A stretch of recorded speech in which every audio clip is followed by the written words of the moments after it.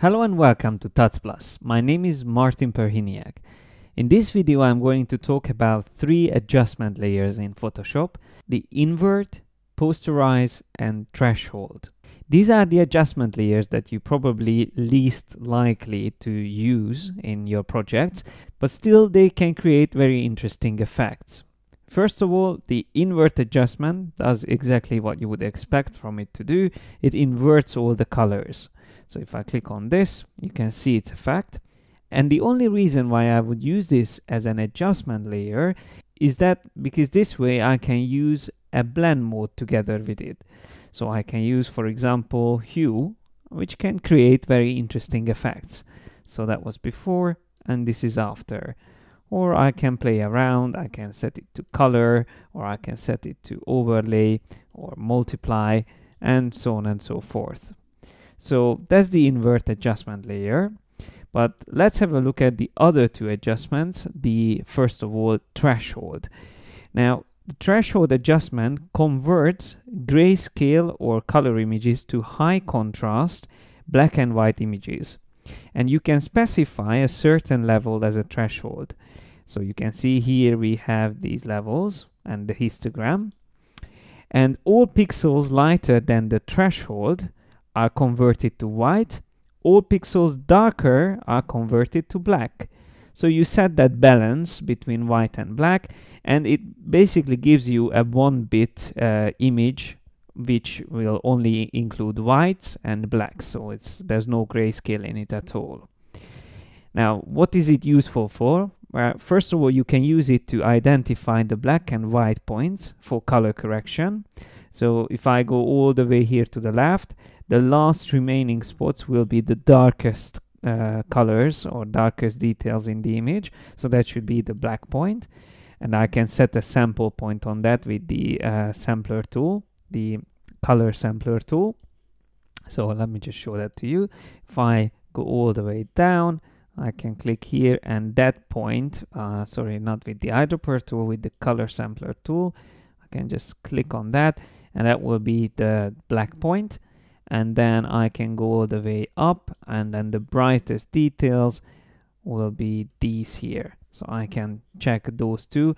Obviously this image is a little bit overexposed, so there are some parts which are completely white, so they are clipped colors. Here it shows me in RGB values that they are all the highest intensity, so that means it's completely white in those details.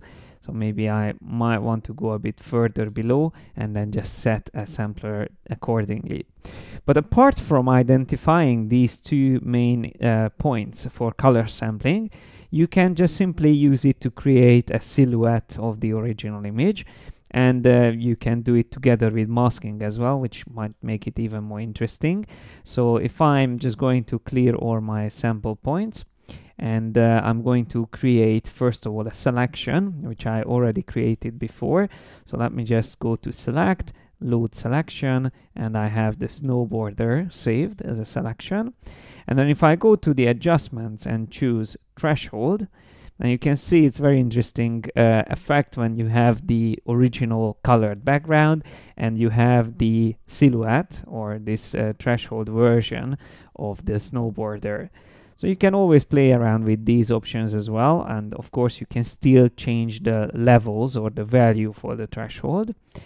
But then what you can also do is to use this, the threshold, for a layered effect, which can be used, for example, for screen printing, for which you have to separate out the various colors in order to make a stencil that you will ultimately use to print each color individually.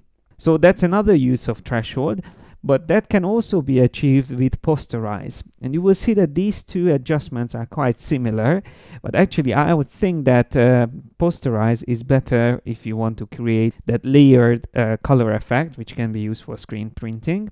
So let me just delete this now. So let's go back to adjustments and choose posterize. Now in posterize, once again, you can see what happens. This adjustment lets you to specify the number of tonal levels or brightness values, and for each channel in an image it then maps pixels to the closest matching levels.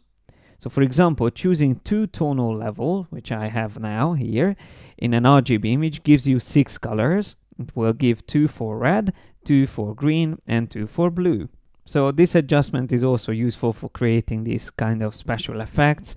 As I said, it can be used for screen printing. So let me show you how that works.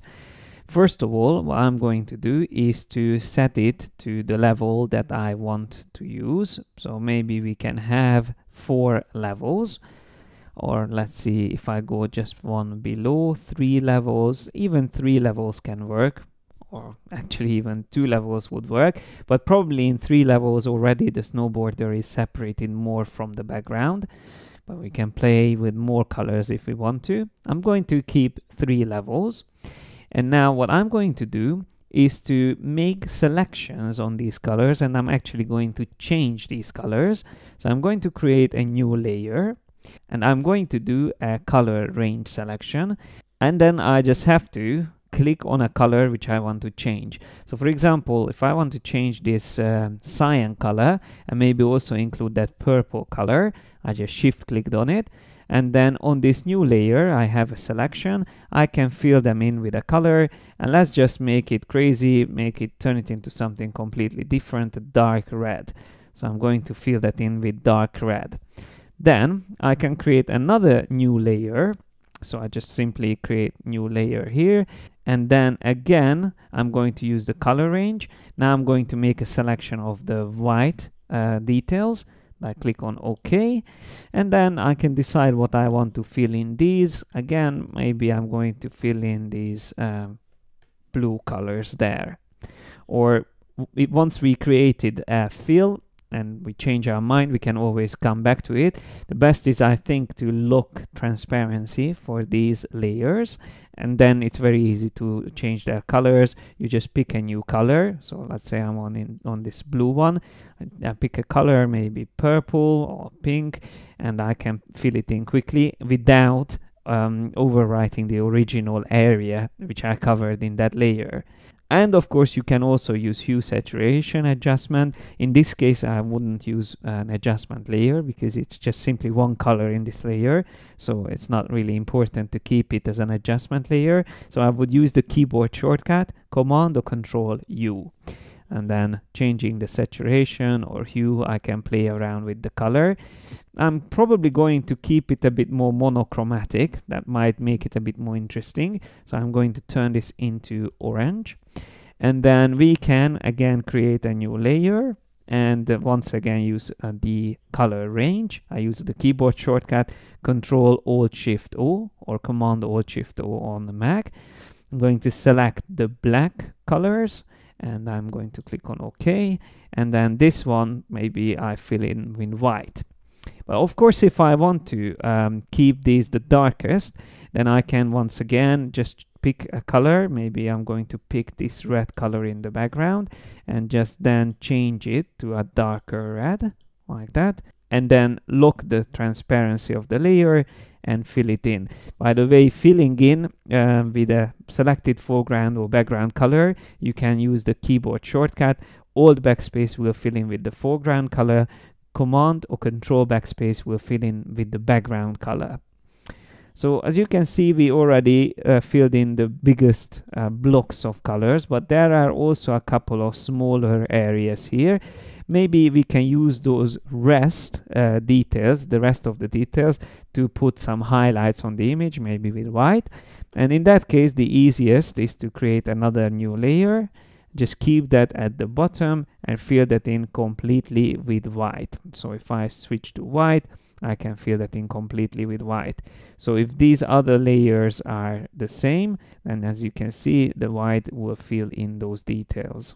But maybe it's also was quite cool the way it looked if we fill it in with black, or we can try to fill it in with orange, or we can try also the red color, and maybe even this dark red one.